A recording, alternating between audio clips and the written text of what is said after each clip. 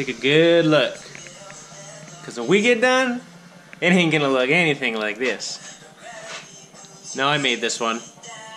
It's just easier to look at before we get going. You know exactly what we're doing here.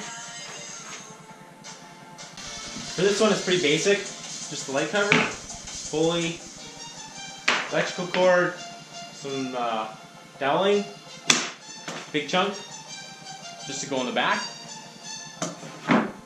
And these two, like I was saying before, we want to save these edges for the outside so it looks a lot better. And showing the cuts in the end. And this is the board I want to stick in the center. It's going to be a little bit smaller than the other one. Something a little bit different. But I got to put this to the skill saw and cut the edges. Just we start trimming up the edges like this. So I'll straighten this out first and go from there. So all I'm doing is just setting the guard just a little bit skinnier than the width, just to get the edges straight. That's the whole idea here. Save as much board as we can.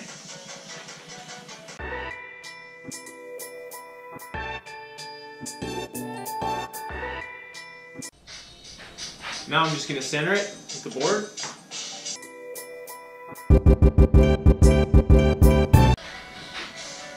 Now for this part, to hold the pulley out, I just grabbed a chunk.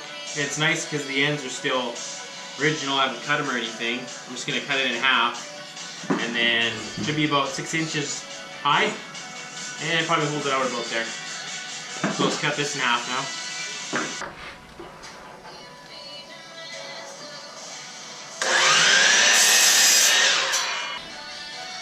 Now I got to cut the holes, or drill the holes in for the doweling. 3/4 inch doweling, 3/4 inch bit. Yes. Now, since this is an uneven top on each side, you gotta make sure you get it level, right? So just put the flat surfaces against the table. Make sure it's there plumb.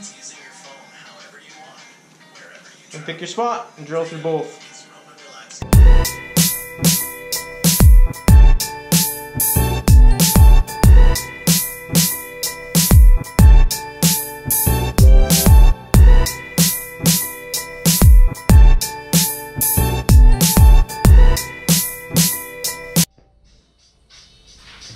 Now just pick your height, how far roughly, or which way you want to go.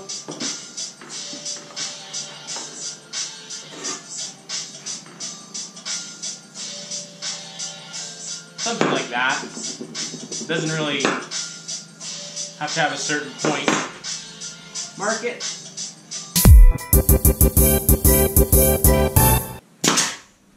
Just gonna put one nail in for now, just in case we gotta move it. And I want to make sure this is going to be in the right spot too, so I need a straight edge. Well, pretty good ballpark, I guess. Might actually be better to put the doweling through. Let's do that. Mark roughly how long we want it. Just going to overhang it a little bit, make it look a little better. Now I'm going to stain this, but I'll do it near the end. Just make sure we get it lined up here.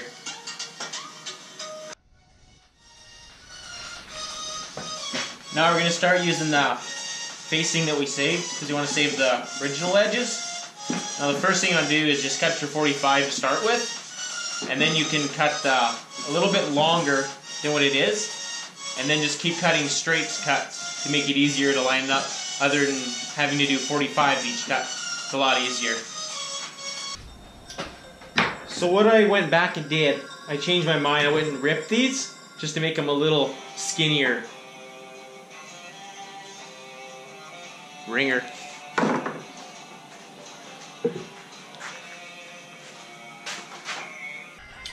Okay, we're back here. I don't remember what I said last. Anyways, just cut it a little bit longer here, and then it's easier to cut a straight cut to line it up, opposed to cutting 45, because it doesn't take much until you're too short.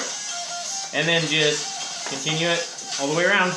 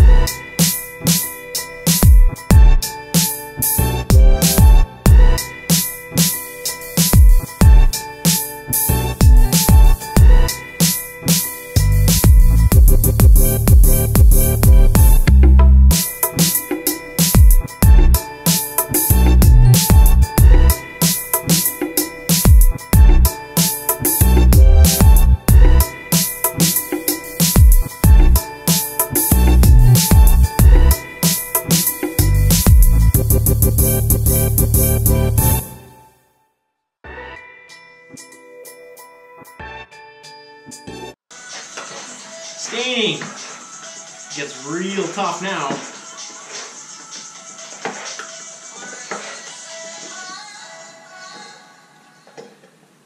It's a very complicated process, isn't it?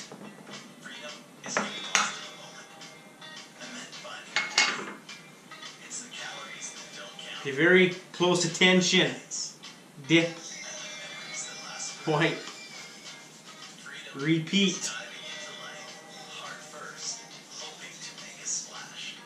If you forgot these steps, rewind 20 seconds. You'll figure it out.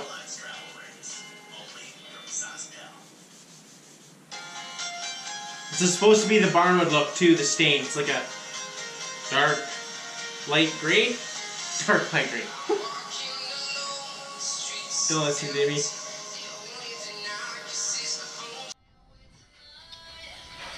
So for this part, when it sticks out a little bit on each side, I just got some dowelings. I'm just going to stab them through the end, kind of make it look more unique, I guess, rather than having a big old screw through there. People might appreciate that a little more.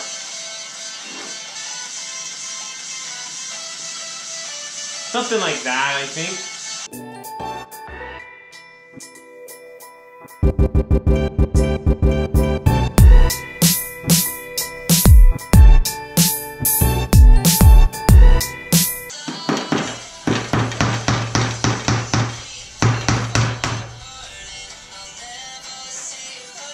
Pre-drill your holes big enough. Take 2. I got a bigger bit this time. It should be good.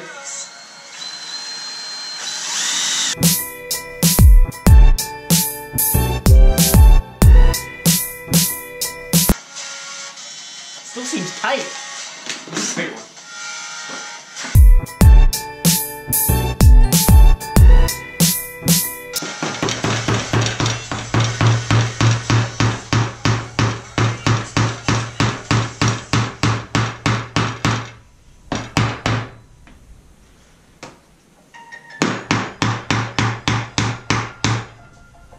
Here we go, boys!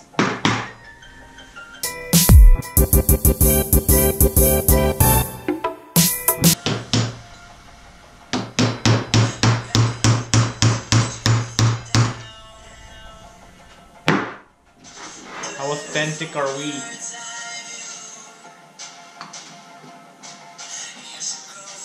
Alright, I'm gonna put one more in this set screw where it would actually go. Then I'll stop that from kind of spinning and moving all over. Okay, so now we just got to string this on. Kind of set it close up to where you want it, is the idea. Here's the new 56 Buddy Burger. What do you think? Look good?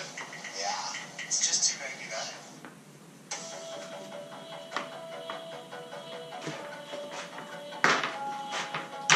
And what I use to hold the wires down looks pretty good.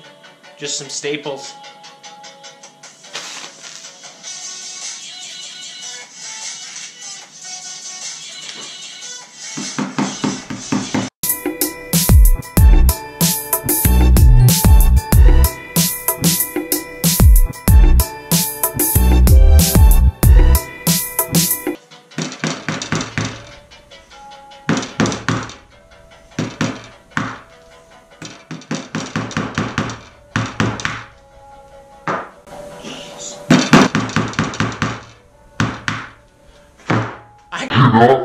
that staple in. My life depends on it right now. What do you think? It's hard wood. It's just too bad.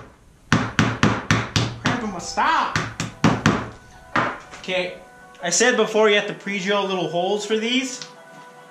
I think I have to, or I'm gonna hit the wire.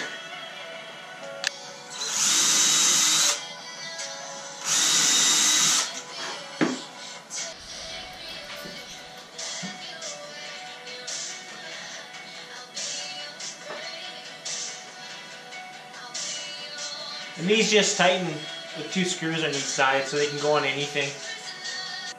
There she is.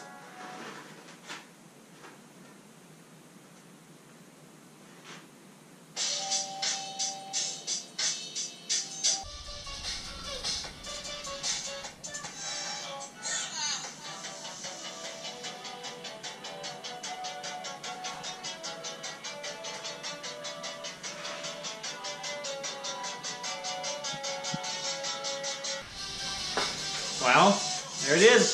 It's easy to do. I mean, all you really need is a miter saw. Be careful on your cuts. I mean, it's not hard. I mean, most important part to being able to do this is one thing, and everybody has it. That's it. Easy. See you next time.